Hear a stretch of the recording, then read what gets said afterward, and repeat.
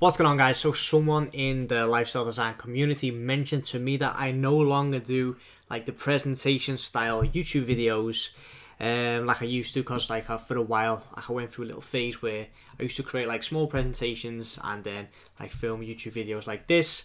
No longer do that. Someone told me, so you gotta give the people what they want. So I thought, you know what, this actually ties in perfectly with the type of video I want to do today anyway, so might as well create a quick presentation. And as you can see from the title of the presentation, it's about finding the perfect clients for your social media marketing agency, what type of client to work with. And the reason why I want to discuss this today is because every client is different, and I've been doing this for 3 years now, guys. Sometimes you'll land a client, you'll be excited about it, and you'll realize that the client itself is really difficult to work with. They'll be very demanding.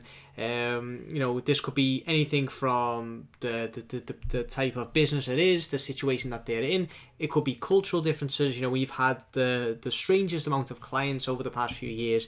We've even had a client that we got into a big discussion / argument with, because around Christmas time we put up like a Christmas type of advertisement. This client was from the Arab Emirates, I think, if I'm not mistaken, and basically he was very strict with like religious type posts, and he considered Christmas to be a Christian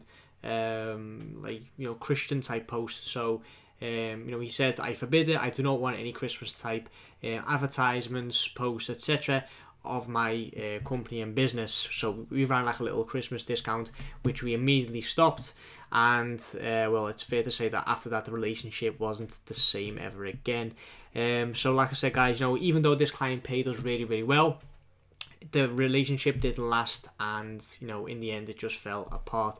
And you'll also notice that when working with social media marketing clients, you'll notice that 80% of your time will be spent on 20% of the client, and vice versa. So like two of our highest paying clients are clients that we actually do not speak to.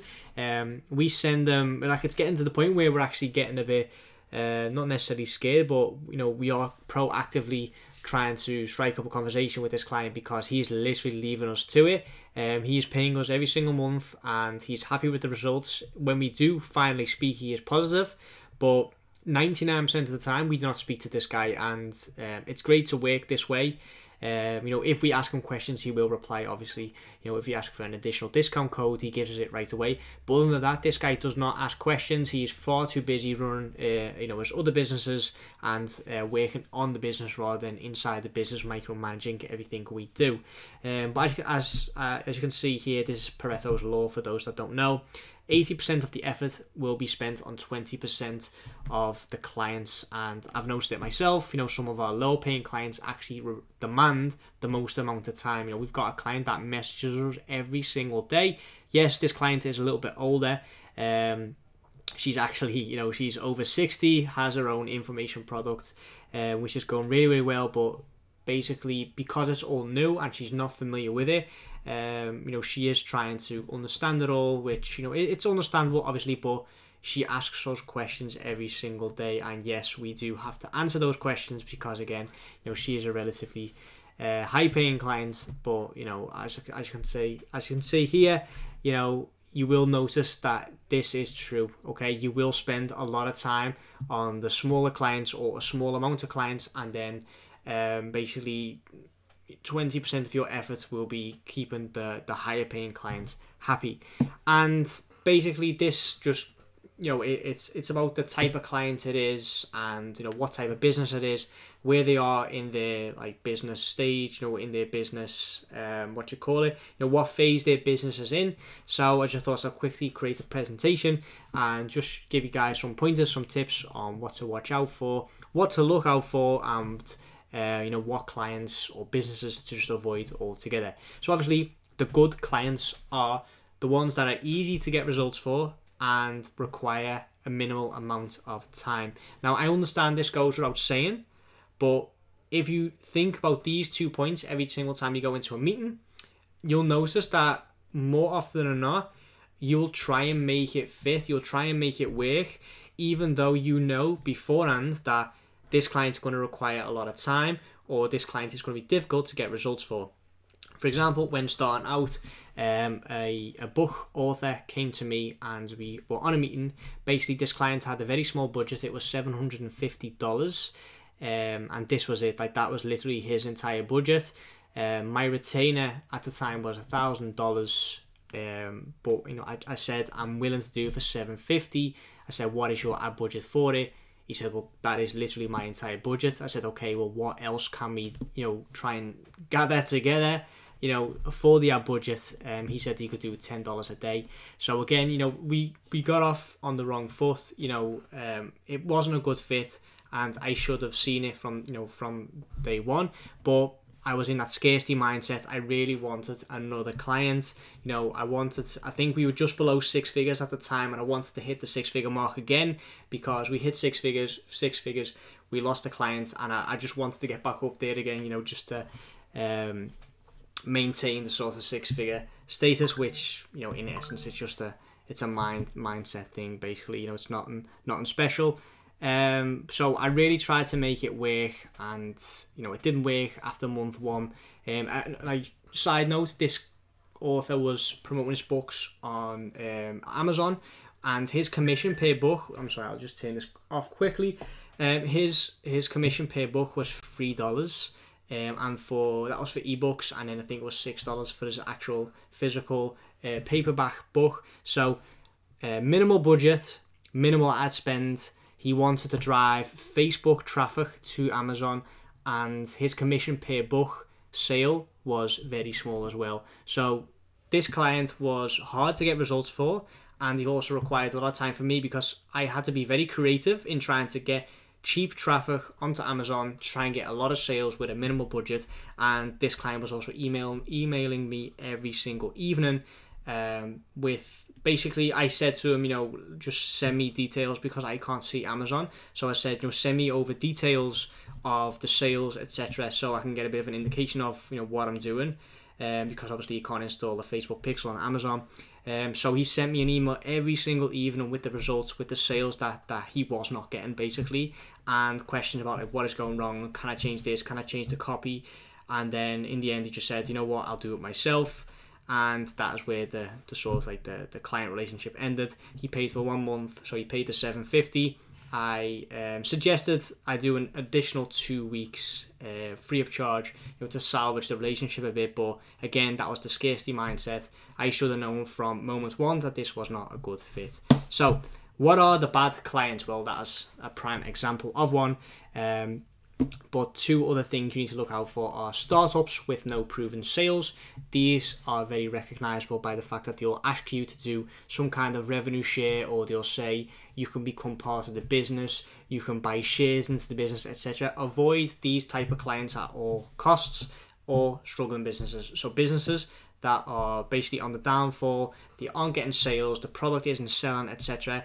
And, you know, let's face it, all of us, when we go into a conversation like that or a meeting, we immediately think, okay, how can I try and help this client? That's just because that's just in our, you know, our good nature. But it's very, very hard to do that with a struggling business, because basically everything is going downhill. The sales aren't as good, the product isn't selling, there's a negative vibe around the business, and, you know, this is sort of like one last gasp, you know, trying to salvage the business with social media marketing. And we immediately think, how great would it be if I was the hero of this business and I helped this business get back up to where it belongs? But especially when starting out, and even now, like, these are businesses that I avoid at all costs, and these are businesses that you should avoid as well, because it will have a negative impact on your reputation, it will have a negative impact on your like self-confidence, and it will just have a negative impact on the way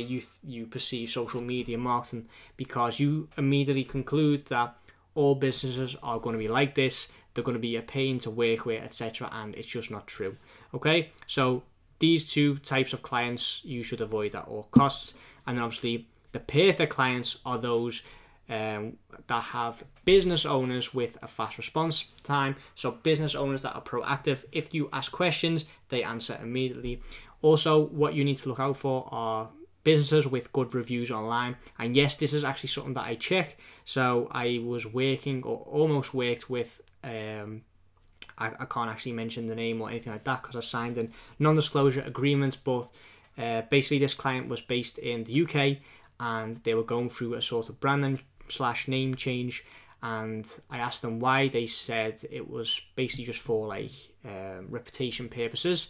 They were getting very bad reviews, etc. online, and they knew that the business was good. There was just like a few people that this was their story. There was a few people that tried to ruin it, you know, for the rest because they had a bad experience, and they wanted everyone to know that, you know, that they had a bad experience, therefore the business was bad. You know, like the Karen type of people that have to complain about everything.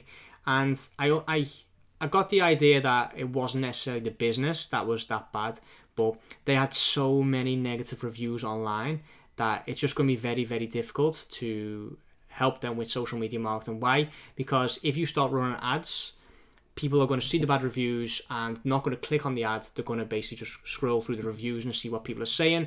Then they're going to post negative reviews as well, and it's just going to spiral from there. So make sure you find clients that have good reviews or have a lot of positive 5-star reviews, etc. online. Then thirdly, profitable businesses that want to scale further. So these are businesses that have been able to prove that the product sells, you know, it's going well, and they just want to tap into new revenue streams with Facebook and Instagram advertisements. So these are perfect clients to look out for. And lastly, businesses that understand the need for digital marketing. So these are businesses that you basically don't need to pitch. You don't need to sell social media to them. All you need to do is sell them on the idea that you are the person, you know, the right fit for this. And obviously this goes without saying, but you know, it's also vice versa. So they also need to prove to you that they are a good client to work with. It's not just you trying to prove to them that you are you know, the right person for it. If you don't feel like it's a right fit, or if you don't feel that you know, the client is a good fit for you or your business, or you know, where you are moving forward, then just don't take the client on. You know, definitely you need to understand that there's so many clients out there. There's so many businesses getting started each and every you know, day. Obviously don't go for the startup businesses, but you know, these businesses are maturing, they're getting sales, etc. And then further down the line you can work with these people. So you know, make sure that it's not just you pitching it, they also need to prove themselves to you. And like I said here, guys, people that understand social media marketing, it's just a much easier relationship, because if they are skeptical about digital marketing and social media marketing from day one, and they still, you know, try and work with you, they are just going to be looking and judging every single move you make. And as soon as you take you take a wrong step, or you do something wrong, then immediately they just draw the conclusion again that social media marketing is bad, and they'll just, you know, cut you off immediately. So make sure you find businesses that understand. You know, I think nowadays most of the businesses understand that social media marketing is essential for you know, growth and moving forward. We know a few years back this wasn't so much this wasn't the case as much, whereas now it is. People are slowly catching on. So anyway, guys, I hope you got something out of this. Oh no, hang on, I've still got another slide for you guys. So bonus slide, client examples. These are clients that you can get leads for. So when you're starting out, I recommend focusing on lead gen clients rather than you know, web shops and e-commerce. Why? Because lead gen clients are just easier to get results for. They'll boost your confidence, it'll boost your portfolio, it'll boost your experience, and then, you know, over time you can look into web shops and e-commerce, etc., which are great clients to have because it's very, very easily scalable. So like I say, you know, guys, everything from gyms to high-end restaurants you can get leads for, and all you need to do is either set up the lead ads in Facebook or create a quick landing page with ClickFunnels, for example, and, you know, get them to book a free call or get them to redeem a coupon, etc. And you know, if you can find a client that is basically in this list, and that also has a business owner with a fast response time, good reviews online, and it's a profitable business that wants to scale further, and they understand the need for digital marketing, you have a perfect client. And then all you need to do is pitch your service, get results, and you'll notice that life will be so much easier from then onwards, because you're not messing around with bad fit clients and clients that just don't really understand the needs of social media marketing. Okay, guys, I'm very confident that was the last slide, so I'm going to wrap this video up here. Like this video if you got something out of it. For those that want to know more about social media marketing, I have a free mini course inside the lifestyle design community, which is a free group. So if you request access to that, you immediately get access to the mini course. Basically, the mini course is the Upwork funnel. So I show you how to get onto Upwork, get your account approved, get clients through Upwork, and then also build out your team with freelancers. So if that's something that you are interested in, definitely request access to that. It's the first link in the description box down below. Subscribe to the channel for more, and I'll see you guys in the next one.